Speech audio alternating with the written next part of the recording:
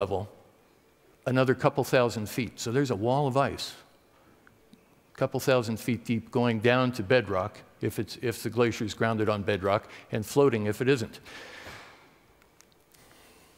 Here's what Columbia has done. This is in south central Alaska. This was an aerial picture I did one day in June, 3 years ago. This is an aerial picture we did this year. That's the retreat of this glacier. The main stem, the main flow of the glacier is coming from the right, and it's going very rapidly up that stem. We're going to be up there in just a few more weeks, and we expect that it's probably retreated another half a mile. But if I got there and discovered that it had collapsed and it was 5 miles further back, I wouldn't be the least bit surprised. Now, it's really hard to grasp the scale of these places, because as the glaciers, one of the things is that places like Alaska and Greenland are huge. They're not normal landscapes. And but as the glaciers are retreating, they're also deflating, like air is being let out of a balloon, right? And so there are features on this landscape. There's a ridge right in the middle of the picture up above where that arrow comes in that shows you that a little bit. There's a marker line called the trim line above our little red illustration there. This is something no self-respecting photographer would ever do. You put some cheesy illustration on your shot, right? And yet you have to do it sometimes to narrate these points. But in any case, the deflation of this glacier since 1984 has been higher than the Eiffel Tower, higher than the Empire State Building. A tremendous amount of ice has been let out of these valleys as it's retreated and deflated, gone back up valley. These changes in the alpine world are accelerating. It's not static. Particularly in the world of sea ice, the rate of natural change is outstripping predictions of just a few years ago, and the processes either are accelerating or the predictions were too low to begin with. But in any case, there are big, big changes happening as we speak. So here's another time-lapse shot of Columbia. And you see where it ended in these various spring days, June, May, then October. Now we turn on our time-lapse. This camera was shooting every hour. Geologic process in action here. And everybody says, well, don't they advance in the wintertime? No, it was retreating through the winter because it's an unhealthy glacier. Finally catches up to itself, it advances.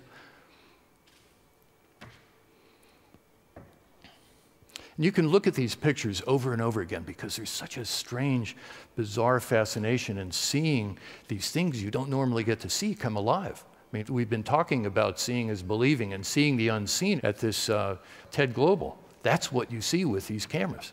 The images make the invisible visible. Huge crevasses open up, these great ice islands break off. And now watch this.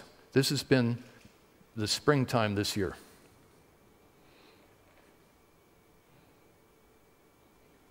Huge collapse. That happened in about a month, the loss of all that ice.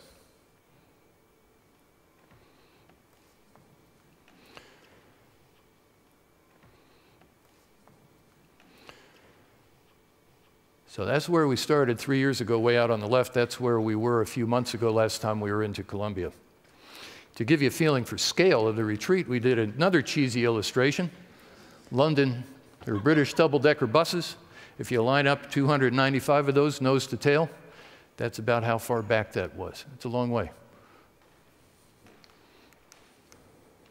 On up to Iceland. One of my favorite glaciers, the Sólheimajökull. In here, if you watch, you can see the terminus retreating, you can see this river being formed, you can see it deflating.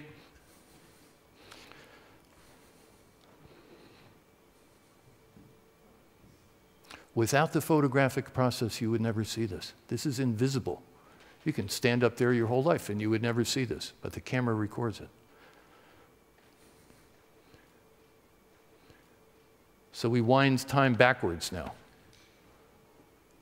We go back a couple years in time. That's where it started.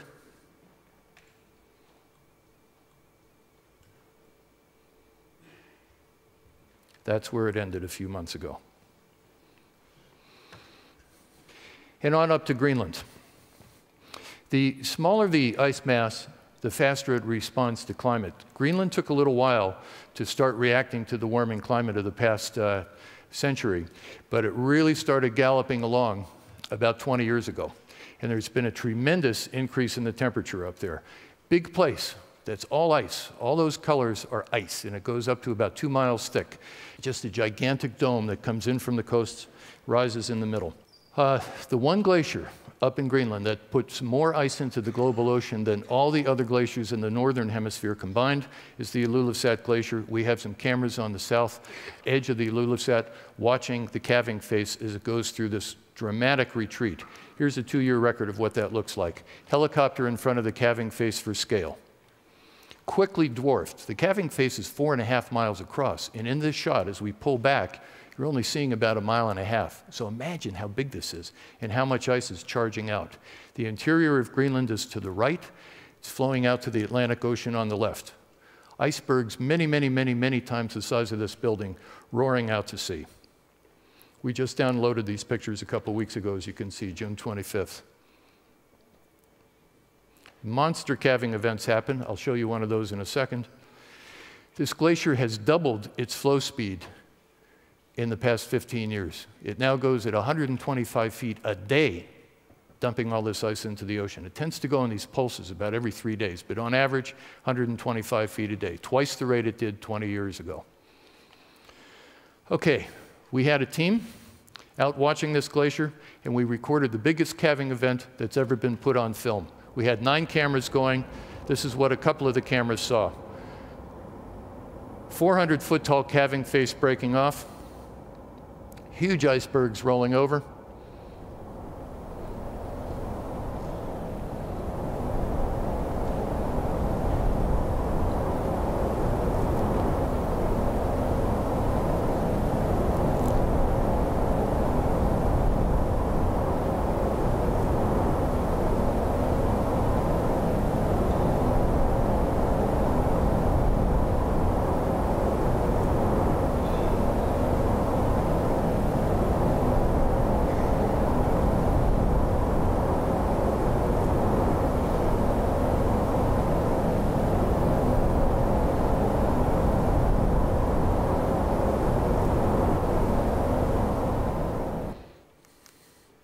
Okay, how big was that? It's hard to get it. So an illustration, again, gives you a feeling for scale. A mile of retreat in 75 minutes, across a calving face in that particular event, 3 miles wide. The block was 3/5 of a mile deep, and if you compare the expanse of the calving face to the Tower Bridge in London, about 20 bridges wide. Or if you take an American reference to the US Capitol building, and you pack 3,000 Capitol buildings into that block, it would be equivalent to how large that block was. 75 minutes. Now, I've come to the conclusion after spending a lot of time in this climate change world that we don't have a problem of economics, technology, and public policy. We have a problem of perception. The policy and the economics and the technology are serious enough issues, but we actually can deal with them. I'm certain that we can. But what we have is a perception problem because not enough people really get it yet. You're an elite audience. You get it.